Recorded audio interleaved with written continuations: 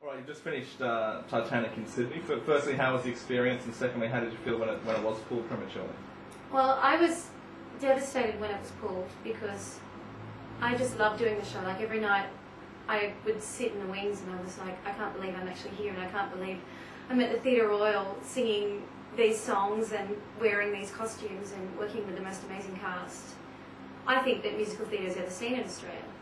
And when my agent called me, I think it was on the Thursday afternoon, saying, well, there's good news and there's bad news. The bad news is Titanic has been cancelled, the whole tour.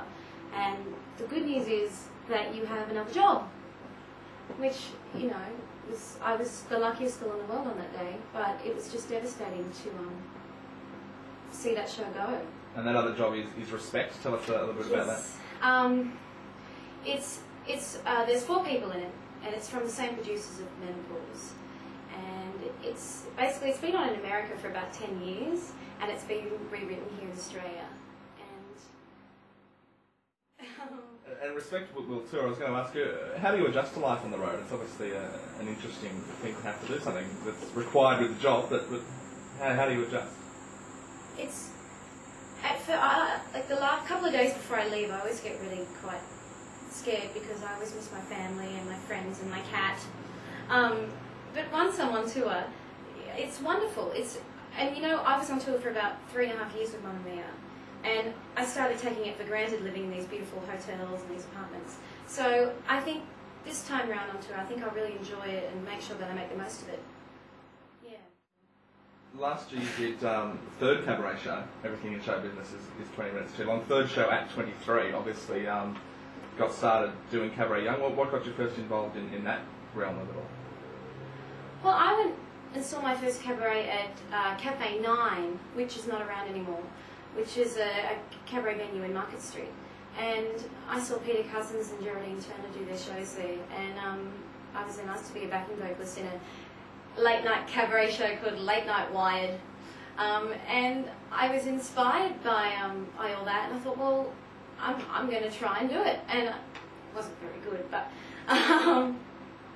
it was frightening, but now I'm better at it, and I love the art form. Talking of inspirations, what performers inspired you growing up? Caroline O'Connor was probably my biggest inspiration in this country. I mean, I'd go and see her and everything, and I'd just be in awe of everything she did. And I'd have all her soundtrack, all her CDs, and I'd sit there and try and imitate her and try and sound exactly like her. And Bernadette Peters, obviously. I mean, I had all the Broadway DVDs, and I'd watch people like Bernadette Peters and Judy Garland, of course. But yeah. I'm going to ask you about rejection as well. I mean, you talk about being an actor in Australia, it's not always so easy. A lot of auditions that don't work out. How do you deal with rejection? I don't deal with it very well. You think you'd get better at it, and you do, but it always hits you really hard. And it always takes a couple of phone calls to your best friends to try and make you realise that there's another show around the corner and that you're really not that bad, and it's not about you, it's about the work, and don't take it personally. But it's always hard, and it never is easy to accept, you know, that you work so hard for a job and then you don't get it. It's quite heartbreaking, and I don't care who you ask, and they'll probably say, oh yeah, I'm used to it now, but the truth is you never get used to it. It's quite hard, it's heartbreaking.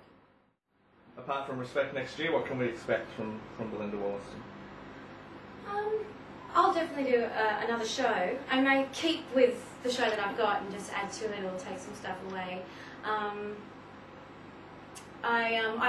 working on a pilot for a children's TV show that I can't really talk about much of, but it's something exciting, and we'll see what happens with that. But yeah. Excellent. All right. Well, thank you for joining us. Thank you.